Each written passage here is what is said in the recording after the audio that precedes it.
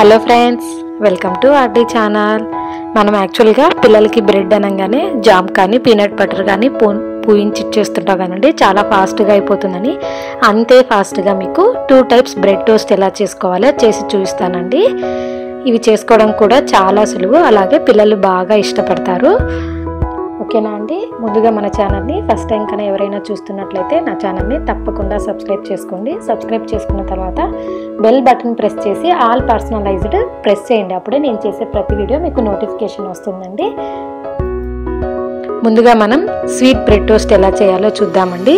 దీనికోసం నేను ఆల్రెడీ 2 ఎగ్స్ని పగలగొట్టుకొని ఒక బౌల్లోకి పెట్టుకున్నానండి.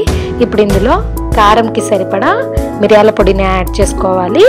అలాగే రుచికి సరిపడా సాల్ట్ని కూడా యాడ్ చేసుకోవాలి. అలాగే 1 స్పూన్ షుగర్ని యాడ్ చేసుకొని బాగా బీట్ చేసుకోవాలండి. మనం ఎక్కువతో ఎనీ టైప్స్ ఆఫ్ ఫుడ్ చేస్తున్నా అండి, ఈవెన్ బ్రెడ్ ఆమ్లెట్ కానీ నార్మల్ ఆమ్లెట్ కానీ ఏది చేస్తున్నా కూడా మనం ఎక్కువసేపు బీట్ చేయాలండి. అలా చేయడం వల్ల మీకు ఎప్పుడు కూడా ఆమ్లెట్ చాలా బాగా పఫీగా వస్తుంది. ఓకేనా? ఇలా బీట్ చేసుకుని పక్కన ఉంచుకోవాలి. ఇప్పుడు ఇందులో కొద్దిగా పాలు యాడ్ చేసుకోవాలి. జస్ట్ 2 to 3 స్పూన్స్ సరిపోతుందండి. పాలు యాడ్ చేసుకున్న తర్వాత కూడా బాగా బీట్ చేసుకోవాలండి.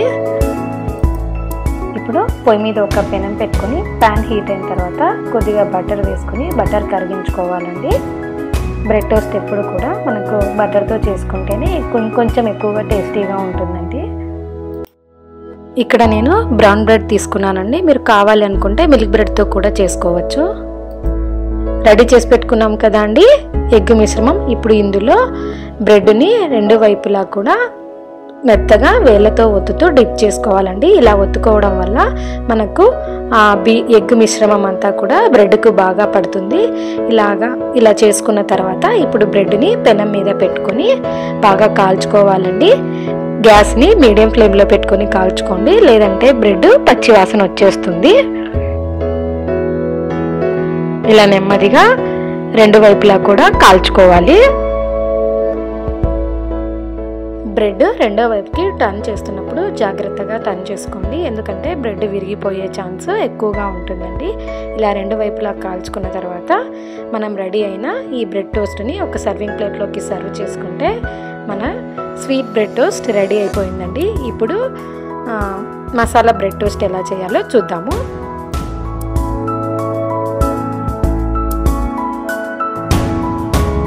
మసాలా బ్రెడ్ టోస్ట్ కోసం ముందుగా ఎగ్స్ని బీట్ చేసి పెట్టుకోవాలండి. ఈ బీట్ చేసుకున్న మిశ్రమంలోనే క్యాప్సికమ్ ముక్కలు, టమాటో ముక్కలు, ఆనియన్స్, అలాగే మీకు ఇష్టపడితే క్యారెట్ తురుమును కూడా చిన్నగా తురుముకొని వేసుకోవచ్చండి. ఇప్పుడు వీటన్నిటిని ఒకసారి బాగా కలుపుకోవాలండి. బాగా కలుపుకున్న తర్వాత 1/2 స్పూన్ మిరియాల పొడి, 1/2 స్పూన్ గరం మసాలా, అలాగే రుచికి సరిపడా ఉప్పు, కొద్దిగా కారం యాడ్ చేసుకుని బాగా బీట్ చేసుకోవాలండి. కనీసం ఒక 2 to 3 మినిట్స్ అన్న బీట్ చేసుకోవాలి.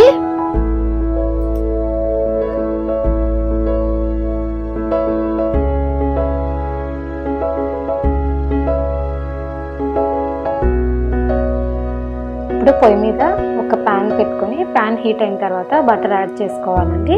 ఇందాక మనం స్వీట్ బ్రెడ్ టోస్ట్ ఎలా చేసుకున్నామో సేమ్ అదే ప్రాసెస్ అండి. బ్రెడ్ని మనం ఆల్రెడీ రెడీ చేసి పెట్టుకున్న ఎగ్ మిశ్రమంతో 2 వైపులా బాగా డిప్ చేసుకోవాలండి. డిప్ చేసుకున్న తర్వాత పెనం మీద పెట్టుకొని ఫ్రై చేసుకోవాలి.